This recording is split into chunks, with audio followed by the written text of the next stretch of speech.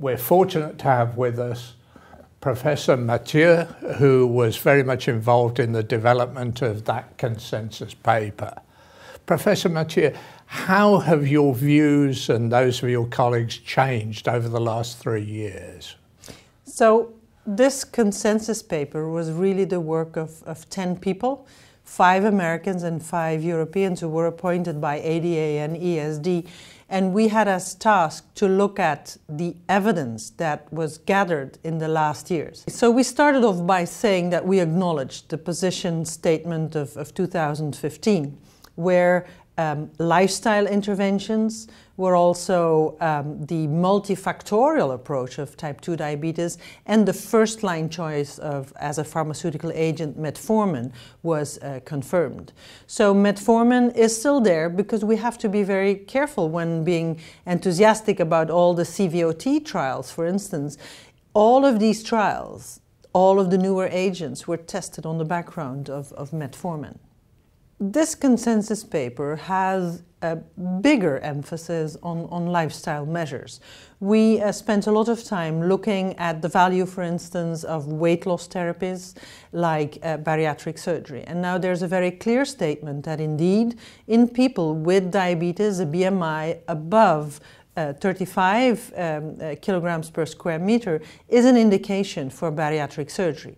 We even went as far to say that in people with a BMI above 30, with type 2 diabetes, where you have problems, despite good lifestyle, despite pharmaceutical agents to control hyperglycemia, that also in these patients, bariatric surgery may be considered. Next to bariatric surgery, we also put a lot of emphasis on the potential of specific diets, like the very low-calorie diets, but also a lot of emphasis on physical activity, on exercise. Exercise, making the muscles move, is crucial, not only in reducing hyperglycemia in type 2 diabetes, but also has other effects like blood pressure lowering, beneficial effects on lipids.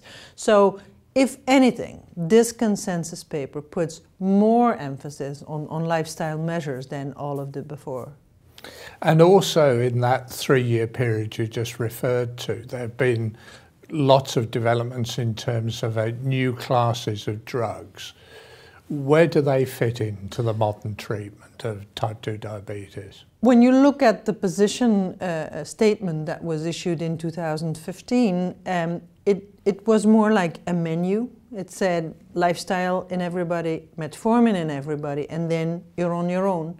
We cannot make any decision on all of the agents. Just look at the side effects of the agents and pick one. Here we were able, on the basis of evidence that has been gathered in the meantime, to really say that depending on specific characteristics of patients, certain classes of agents should be preferred.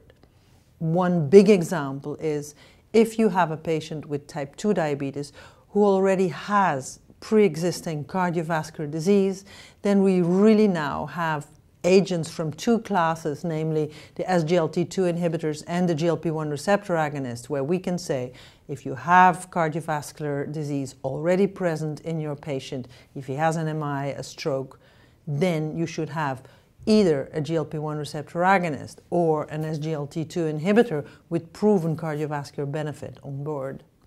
Also, the overwhelming evidence on heart failure. All of the studies with the SGLT2 inhibitors in particular have shown a reduction in the hospitalization for heart failure. So there, if you have heart failure present in your patient with type 2 diabetes, then you should prefer an SGLT2 inhibitor. If you have contraindications, or if the SGLT2 inhibitor is not tolerated, for instance, genital infections as a side effect, then we say we prefer a GLP-1 receptor agonist with proven cardiovascular benefit again.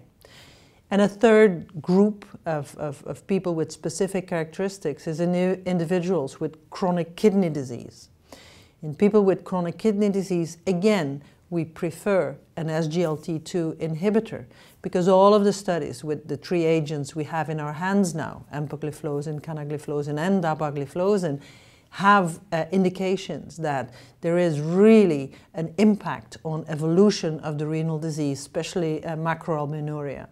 So there we clearly say SGLT2 inhibitor, but if it's contraindicated or your patient has side effects, then use a GLP-1 receptor agonist. For the busy physician, this sounds quite a complicated series of thoughts about managing the patient in front of him or her. It's extremely simple. If you have cardiovascular disease, pick an SGLT2 inhibitor or GLP-1 receptor agonist. If you have heart failure, pick an SGLT2 inhibitor. If you have renal disease, pick an SGLT2 inhibitor. The issue is, however, that fortunately more than 80% of our patients with type 2 diabetes do not have cardiovascular disease or do not have renal disease. So in these, what should you do? Is it again a menu? No. Even there we said that there are patient characteristics where you can look at. So if, for instance, in your patient with type 2 diabetes, avoiding hypoglycemia is the priority, then we say, on top of metformin, pick an agent that doesn't give you hypoglycemic risk, like a DPP-4 inhibitor, a thiazolidinedione, a GLP-1 receptor agonist, or an SGLT2 inhibitor. If you have a patient where you really want to avoid weight gain, or you want to induce weight loss, if that is the priority in your patient, again, we go back to GLP-1 receptor agonists and to SGLT2 inhibitors. And then there's a last column in this overview figure, and that says if cost is what is the priority in your patient. Because we do acknowledge that the newer agents are more expensive, and that in many of our healthcare systems, including mine, we're not able to prescribe in many patients some of these newer agents.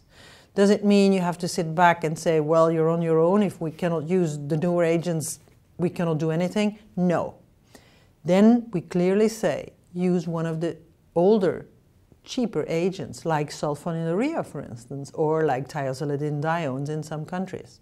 But re-intensify education, because the whole consensus paper really puts the patient at the center.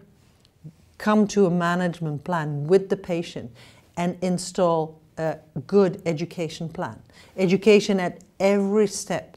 We also say if you have to use an SU or a TZD, consider using lower doses that might give less of the side effects of these agents and combine them. So we want to give a basis to approach the hyperglycemia problem in people with type 2 diabetes, not forgetting that just treating hyperglycemia is not enough. It should be embedded in the whole multifactorial approach. Statins, blood pressure control, etc. Professor Mathieu, thank you very much indeed for spending this time with us. My pleasure.